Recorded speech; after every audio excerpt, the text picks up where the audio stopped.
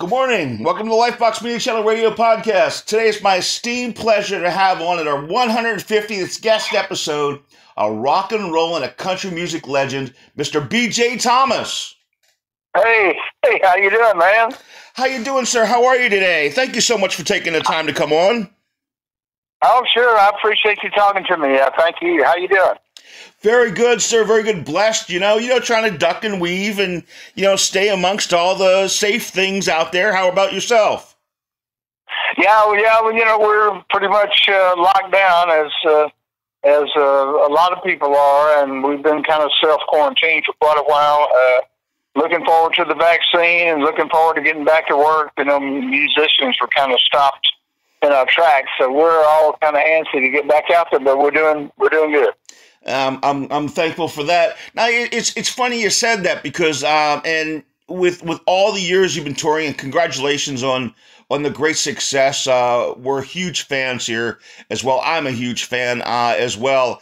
But this is thank you. Yes, sir. This is probably the least amount of time that the most amount of time you've ever had off in many years, right?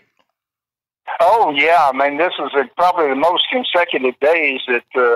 My wife and I have been together over the 52 years we've been married. So, but it's all been. I'm glad we've had each other. It's been okay, but it's had its challenging moments. I'll tell you. Does she still like you? Yeah, we still get along. We get along good. I'm fun, and I mean that with love and respect. Because I 7 months in my place has been, it's long, and you have to have love and some sense of humor. Oh yeah, we've had a great marriage, and she's a wonderful girl. That's wonderful. And like I said, I meant that with love and fun. Yeah. But so sir, so how have you been doing with everything going on right now? The thing is, what have you been? I'll start off from the beginning. What has been you guys' guilty pleasure since you've been home? Are you guys Netflixing it? Are you guys, going out? What are you doing to entertain yourself? Yeah, I'm trying to stay fairly active, so I'll do a little exercising, and I'm kind of lately I've been putting some of my own albums on and singing along with them, just kind of trying to keep my throat in shape. But yeah, we're doing a lot of Netflix, a lot of TV. We're doing a lot of conversation, and a lot of things that we don't do enough of. Oh yeah, and you recognize that part. It's funny, you learn to appreciate a lot of those things that you don't always have. Sir? Yeah, I'm sorry. I said we also realize some of those things we've missed or don't always have when we've been working so hard. Oh, absolutely. We're way behind on our intimate conversation, so it's been great to have each other to talk to, and it hasn't been all bad. There have been some boring times, and then some. You get kind of frustrated without. I had a session planned for Muscle Shoals, Alabama, on the 15th of July that I had to postpone, and of course all the dates we had to reschedule. Hopefully. For next fall, and so that's been a little frustrating. But it's had some good parts of it too, that we've been together and able to communicate. Yeah. And you get to practice some faith and everything else together. I love that. What was one of your guilty pleasures on like Netflixing? Anything special that that's really caught your eye that you've really got into? Well, I have some guilty pleasures. I like sugar. I like to eat, so I have to really try to be as disciplined as I can. All right. And I don't want to gain too much weight while I'm off. So I've been doing fairly well with that, but that's been just seems like at times that nothing really works unless I have a little ice cream or something. Yeah. I so said I'm having Right. Somebody said to me they lost the COVID-19. I says, I found it. That's right. That's right. And it's been, it's been one of those things. There's been some, as you and your listeners know, I mean, there's been some anxiety to it. I guess there's a little danger involved, and I am kind of an older guy now, so it wouldn't be a good time for me to have any problems. So, we've been just as careful as we can be. Yes, sir. Now, by the way, you have so many things that are kind of turning anniversaries in regards to your music's concerned. I mean, another Somebody Done Somebody Wrong song's 45th anniversary. I mean, Raindrops Keep Falling on Your Head, 50th anniversary. I mean, I remember, and I'm 56, and I remember going to, Butch Cassidy and the Sundance Kid and hearing Raindrops Keep Falling on Your Head and thinking, wow, that's just an awesome song, and played the death out of a bunch of 45s at it, and kind of how's it feel that, your song one is 50 years old, and the second part is that it's associated with such a legendary movie? Yeah, the whole thing about Raindrops is a beautiful thing. I mean, it seems like every aspect of that experience and, the result of, how popular the song was. Of course, it was a #1 record, and just being involved with Burt Bacharach and Hal David and the bicycle scene, all of that is such a great group of memories for me. And I had been working with Mr. Bacharach for 4 or 5 months before Raindrops came along. I was with Scepter Records, and Mr. Bacharach and Hal David were a big part of that label as they wrote and produced most of the stuff that Dionne Warwick did. And I just happened to be in the right place at the right time. I'd been working with him, and I just had hooks on the fever. And so he gave me a chance for the song. And, when I went out to do the bicycle scene, I had laryngitis. So my voice was kind of scratchy and iffy, and then as it turns out, Mr. Bacharach really liked the way it sounded, and he felt like it really worked for what he wanted to use it for. And so just everything with the song was worked out really well for me, obviously, and of course they won Academy Awards and things, and it's just a beautiful memory for me, the whole experience. I think it's a movie now that people should watch more often now, and just kind of because, people are getting out there, and like I said, they're Netflixing it and everything else, and it's one of those ones I think that I'm going to have to pull up here and, because, we're stationed in for a while, so it's one of those ones I'm going to have to watch, but every once in a while I'll pull up the scene on YouTube, and I'll watch it, and I'll catch the song, and everything else, and I love it. It's just a great memory for me. And, my mom took me to the movies to go see it. So, I told my mom the other day, God bless her, she's 78, going to be 79. She was excited you were coming on the air. Tell her hello for me. I definitely will. That was one of the great parts about that. It so helped the song was that Butch Cassidy was such a good movie. And, it's about time I watched it again myself. There you go. Now, another one, and I just introduced this to somebody the other day because they hadn't heard 2 songs they hadn't heard of yours, which I had to play, which one is another Somebody Done Somebody Wrong song. That 45 years, man, that's just crazy. And it's one of my I have like 5 favorites of your songs, but that's one of my very favorites of your songs. And can you tell us a little bit about that song? Yeah, I cut that with the same band and producer, Chip Smallman, and the American Studio Group. They're known as the Memphis Boys now, but they had moved from Memphis, and I had been gone with Raindrops, and they had moved from Memphis where we had been recording to Nashville, and I cut the wrong song in Nashville with Chips. We had cut an album, and we finished the entire album, and we sat behind the control booth there, and we played the album down, and neither one of us thought there was a hit record on it. We said, I don't hear a hit record. And the organ player, Bobby Emmons, said, Chips, play BJ that song you just wrote, and it happened to be wrong song, and he played it down, and it obviously was just, I loved it from the first time I heard it, and especially after we recorded it. You always, when you're in the studio and when you're recording, you always want everything to be to be successful and to be great. But Right. only a couple of times have I ever been really sure that the song was going to be a hit and commercially successful. And Wrong Song was one of those times. And of course, it was one of my number one records, and kind of my first really big record in country music, where I'd kind of always been a little country, but I've got very little country airplay, but this kind of established me in country pretty good too. So it was, it's a great song. I still love to do it.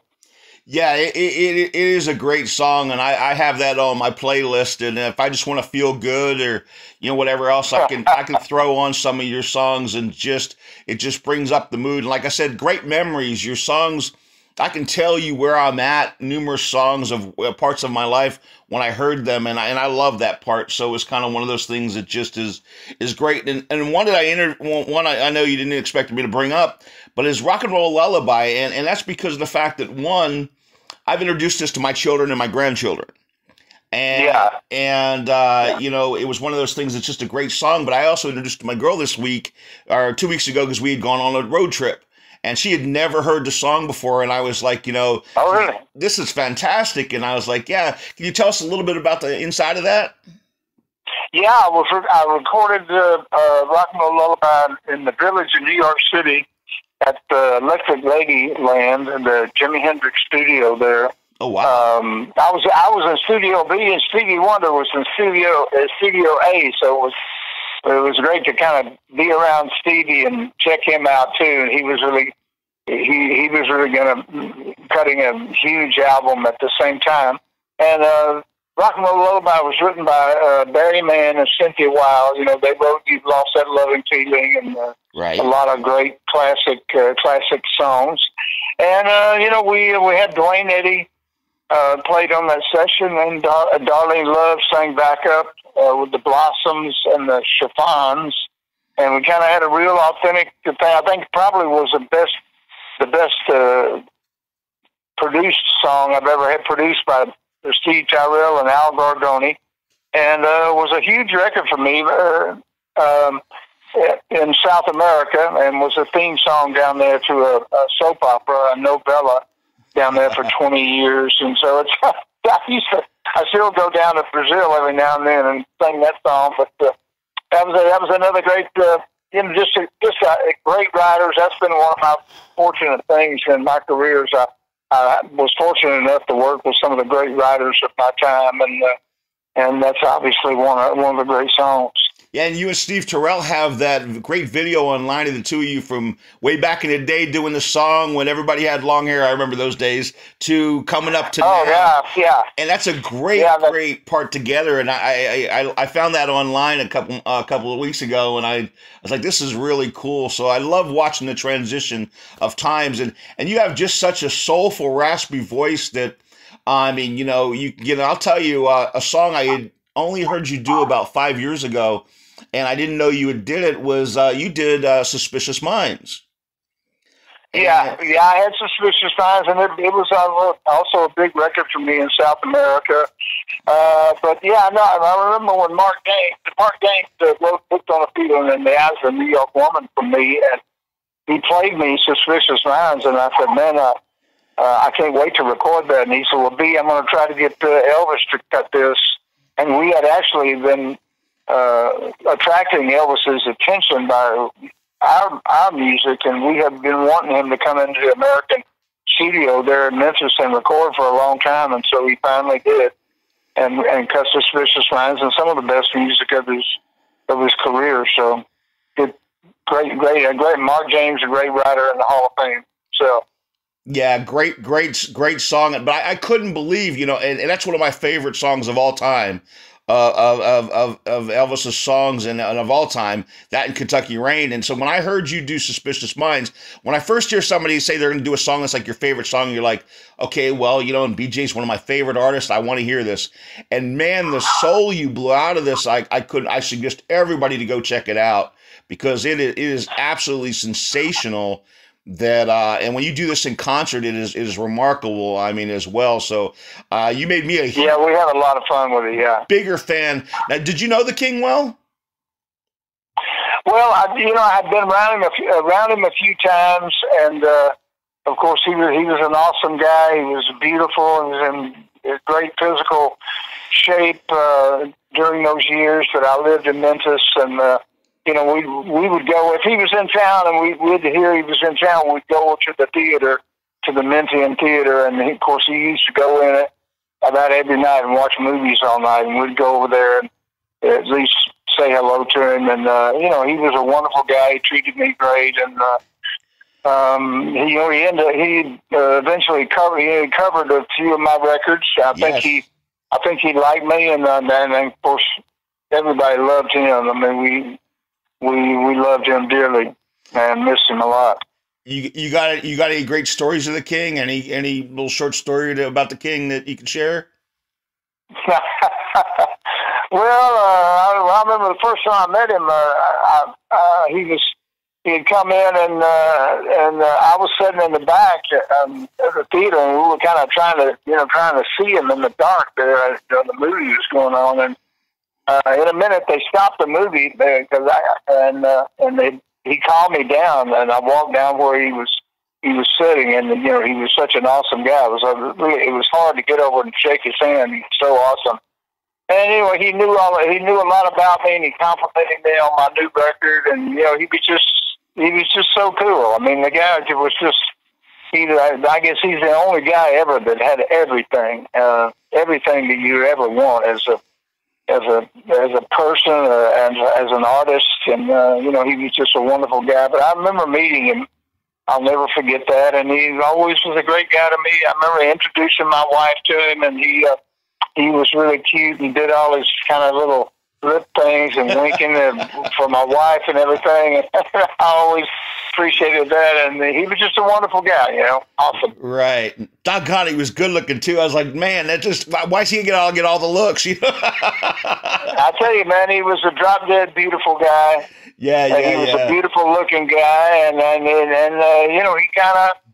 he kind of knew he had the whole works, and he used it really well. I mean, I think a lot of guys would have not known what to do with all that he had, but he did well. He's kind of like a Muhammad Ali. Sometimes you thought Muhammad was just not really trying during a fight, but when you go back now and see a Muhammad Ali fight, you see how awesome he is.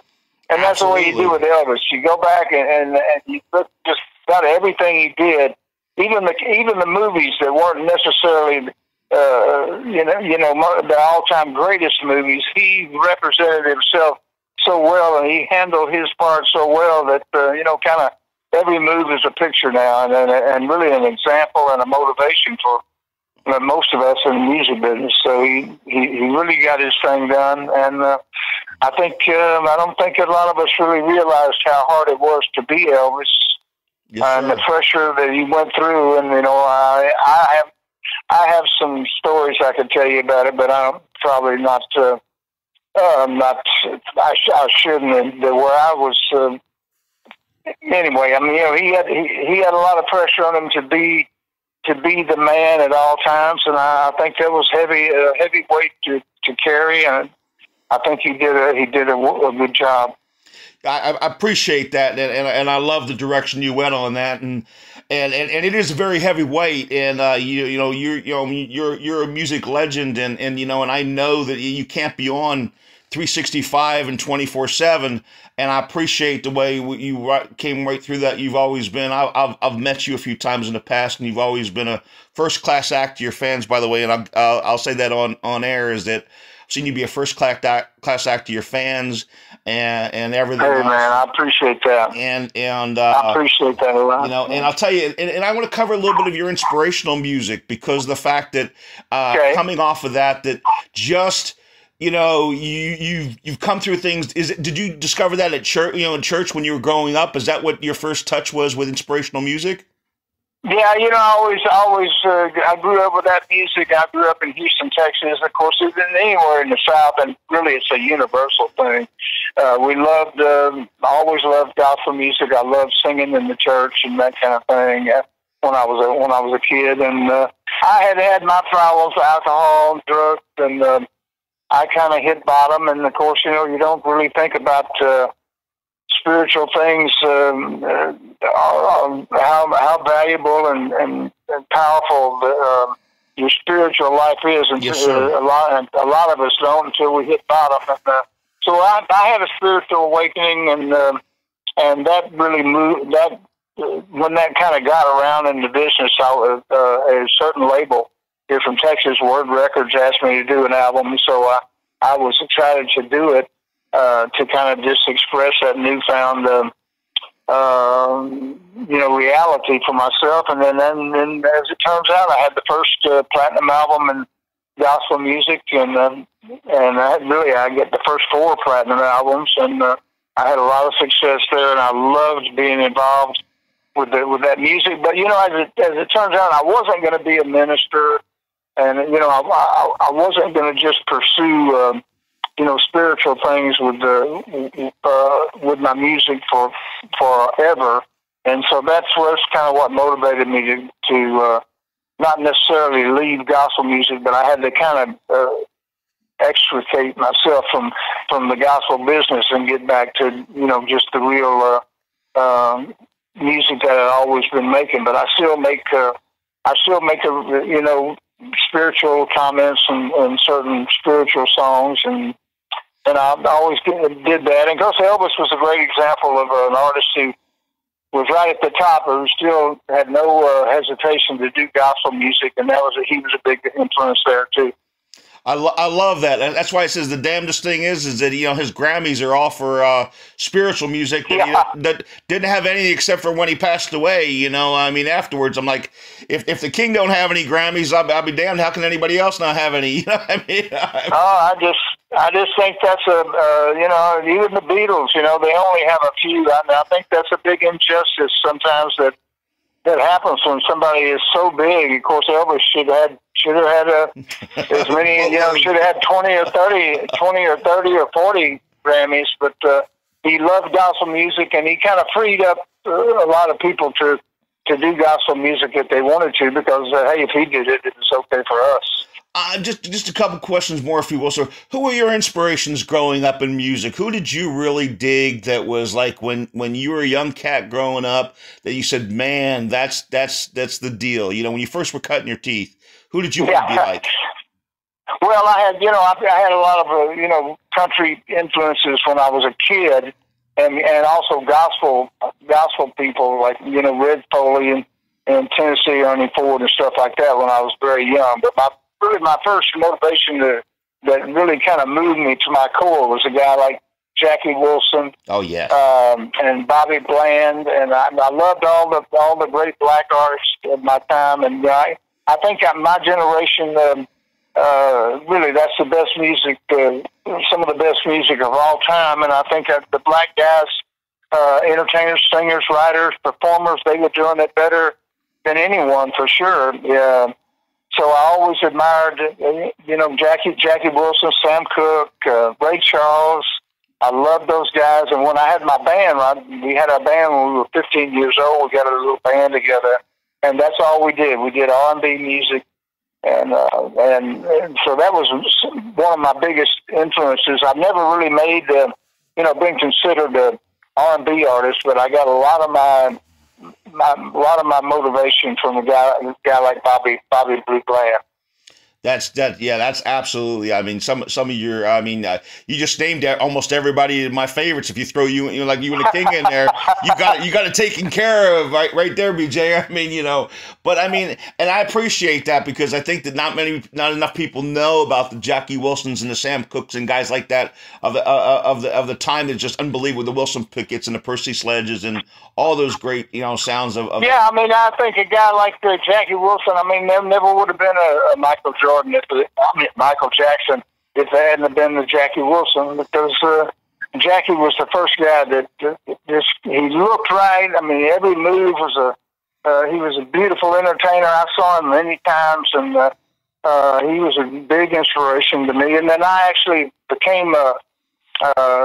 met Mr. Bland when I was about 13, 14 years old, and Wow. He kind of took me under he took me under his wing, and he'd let me hang out with him and at his shows and things. And so, I just love those guys, and the music just wouldn't be the same without them. They laid the boards down for everyone else. Yes, sir. I love that. What do you have coming up? I know obviously touring right now is a hard thing right now. It's on hold. But and when you open up your tour, please come back on the Lifebox Media Channel, or you have a new record out or anything else. Believe me, we'll love to have you back on. But what do you have coming up? Man, I appreciate that, and I'd love to. Yeah, well, I had a session planned for July 15th for Muscle Shoals, Alabama, with Dan Penn and Billy Lawson, two great songwriters, and we've known each other forever and had never really recorded together. So we were going into Muscle Shoals, and we had to, of course, postpone that. And we're still all in on it, and we're going into Muscle Shoals as soon as we've got the vaccine and we're able to do it. I'm going to go in there and do some new music, and I'm really looking forward to that. And where can everybody get a hold of you? You're all on social media, correct? Yeah, I'm on djthomas.com. I'm on Facebook and all that stuff, Right. I want everybody to go out and buy all your music and merchandise and everything you have out there. Matter of fact, it's funny, Muscle Shoals you just mentioned. I have a guest coming on next week about that, and I'm uneducated on that area, and I'm getting suddenly now all of a sudden you're just another one of those magical connections that everybody's talking about. And I swear to you, next Tuesday I have a gentleman on coming on, Mike Monstert, and he lives right there, and it's crazy that the musicians that are coming out of that area. Oh yeah, I mean there's such a great music that has come out of there, and everybody from the Rolling Stones to Aretha Franklin, and I've recorded there before, but nothing really major until this time. And we're going to go in and make an album. I hope it's going to be good. I'm really looking forward to it. Thank you so much for taking the time. It's been a true pleasure, to have you on the Lifebox Media Channel Radio podcast. You're welcome on anytime. You just reach out anytime, sir. You have something coming up or anything else, or you just want to talk about music, and it is always a pleasure to speak music or just to have a conversation with you, sir. Man, I appreciate that, brother, and I appreciate you talking to me, and I'll definitely look you up when this music gets done, and thank you, man. It's been fun. Ladies and gentlemen, rock and roll and country music legend B.J. Thomas on the Lifebox Media Channel Radio podcast. Sir, thank you so much. You have a safe and wonderful day. And thank you for celebrating the 150th guest episode of our show.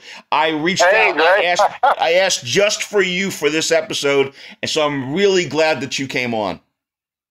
Beautiful, man. I really enjoyed it, and I had a good time, and looking forward to the next time. Thanks a lot, buddy. Appreciate it. Take care, sir. You have a wonderful day. God bless. All right, man. You too. Bye-bye.